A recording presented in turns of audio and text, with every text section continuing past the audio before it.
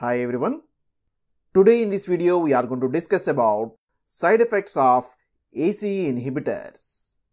ACE inhibitors are the angiotensin converting enzyme inhibitors which are well known by their suffix pril. Here pril indicates these drugs are proline residues. So this is the proline structure. This structure is incorporated in the ACE inhibitors, which is modified in several ways to produce various types of ACE inhibitors. So all these drugs are ending with the suffix pril. For instance, captopril, lisinopril, these two are the active drugs. But other ACE inhibitors are the prodrugs. They need bioactivation, and once they are converted into active metabolite only, they can inhibit the enzyme activity. So these drugs include enalapril, Ramipril, lisinopril, enalapril are few of the examples for prodrugs.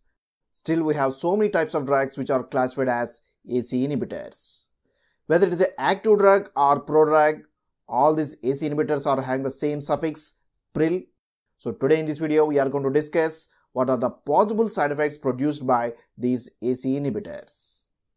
Now, the prils can affect the different organs. Initially, they can affect the renal system since they are acting on the renin-angiotensin system. Similarly, they can affect cardiovascular system as well as they can affect the potassium levels, and they can also affect the hepatic system, even respiratory system. So now let us go with the discussion of one by one. What are the possible side effects produced by ACE inhibitors? First one is the renal impairment. Since ACE inhibitors are acting on renin-angiotensin system, they can affect the glomerular filtration. So at the Bowman's capsule, the incoming arterioles are called as efferent arterioles, and the outgoing arterioles after the filtration are called as efferent arterioles. Now, the rate of glomerular filtration is affected by two types of mediators. First one is the prostaglandin I2, which is also called as prostacyclin, and second one is the angiotensin 2. These two mediators can affect the filtration of small molecules as well as proteins within the glomerulus.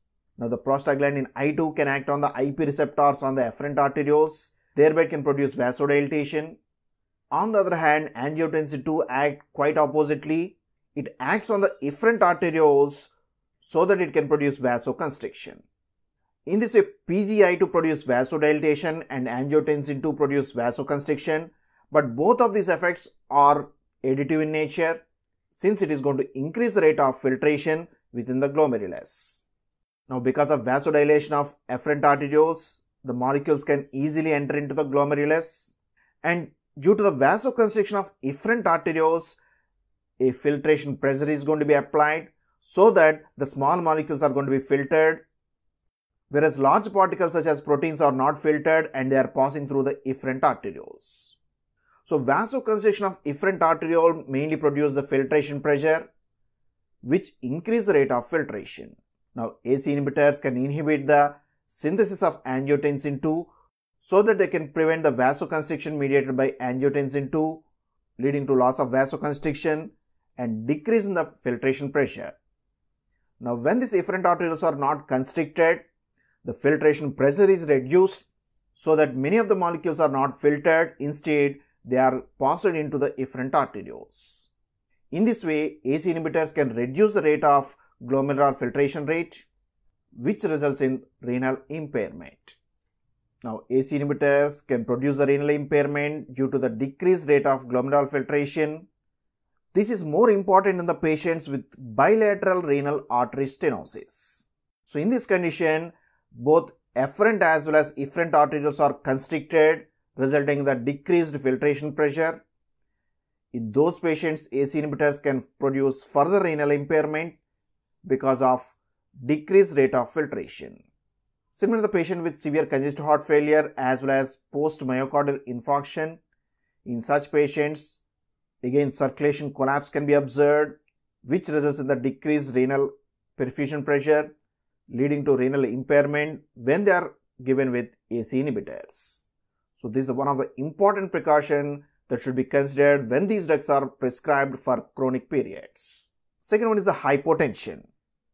Normally, when there is decreased perfusion pressure, the renin-angiotensin system is going to be activated, and here one of the mediator is the angiotensin 1, which is going to be converted into angiotensin 2 by the enzyme ACE, angiotensin converting enzyme. Now this angiotensin 2 can act on the vascular smooth muscle, which is expressed with angiotensin 2 receptors subtype 1, which is indicated by AT1.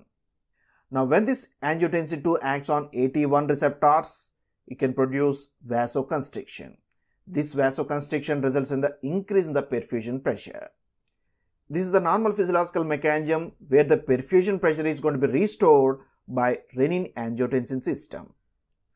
But when the patient is administered with ACE inhibitors, they can block the activity of ACE enzyme, resulting in the decrease of angiotensin 2. And in the absence of angiotensin 2, the blood vessels are going to be dilated, resulting in the hypotension in the patients. So ACE inhibitors can produce hypotension, and sometimes they can also produce orthostatic hypotension, the decrease in the blood pressure with change in the position of the patient.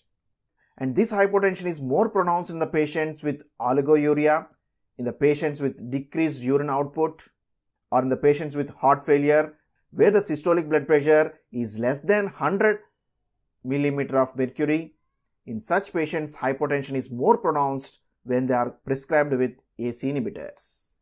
Similarly, diuretics can produce volume depletion. Again, in such patients, this hypotension is more pronounced along with ACE inhibitors. Third one is the hyperkalemia. Normally, the potassium within the serum is going to be excreted through the renal system. Under the normal functionality of renal system, potassium can be easily excreted. But in presence of ACE inhibitors, they can inhibit the renal functionality so that the potassium cannot be excreted easily. So potassium levels are accumulated within the blood, resulting in the hyperkalemia. This raised levels of potassium within the serum leading to hyperkalemia may result in various symptoms in the patients. It can produce some palpitations, cardiac arrhythmias, and some muscle weakness, fatigue. All this can be observed because of raised levels of potassium. And when these ACE inhibitors are given along with any potassium supplements, otherwise they are given with potassium sparing diuretics such as amiloride, triamterene, spironolactone. These drugs can increase the potassium levels by reducing their excretion, resulting in further hyperkalemia. So care should be taken in the patients who are prescribed with ACE inhibitors. The potassium levels should be closely monitored, and any use of potassium supplements and potassium sparing diuretics should be avoided in order to minimize the risk of hyperkalemia. Fourth one is the hepatic failure. ACE inhibitors can affect the hepatic system, and they can produce some hepatic failure in the patients with any risk factors. And when these drugs are prescribed for longer periods, they can increase the bilirubin levels, resulting in jaundice, or they can also produce some hepatitis in the patients. The liver enzymes are going to be elevated, and blood urea nitrogen is also elevated. So hepatic function should be checked in the patients with any risk of hepatic dysfunction. Fifth one is the dry cough. This is a common side effect observed with ACE inhibitors because of their additional action. Normally, bradykinin is one of the peptide which is going to be activated by metabolism. So this bradykinin can be converted into desarginine bradykinin, which is the active metabolite of bradykinin, resulting in the vasodilatation. At the same time, bradykinin can be converted into an inactive metabolite. Both of these metabolic reactions are mediated by kinase enzymes. The first one is mediated by kinase 1 and the second reaction is mediated by kinase 2. Now this kinase 2 is having some structural similarity with the ACE enzyme.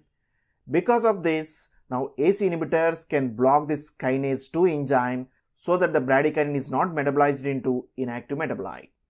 So this results in the accumulation of bradykinin levels, which affects the respiratory system, resulting in the dry cough in the patients. Sixth one is the angioedema. This is a hypersensitive reaction produced by ACE inhibitors. These drugs can produce some anaphylaxis, resulting in the swelling of lips, tongue, glottis, larynx, even face. So these anaphylactoid reactions can be observed with ACE inhibitors because of any hypersensitivity. And they can also produce some intestinal angioedema, resulting in some abdominal pain as well as nausea and vomiting. So even these side effects are rarely observed but caution should be taken to check any development of angioedema within the patients. Now let us see other side effects produced by AC inhibitors. They can also affect the central nervous system, resulting in some dizziness, headache, and they can also produce some fatigue. And these drugs are teratogenic in nature and they can produce some fetal damage. So these are the common side effects of AC inhibitors. But among these drugs, captopril is a designer drug which is having a thiol group within the structure.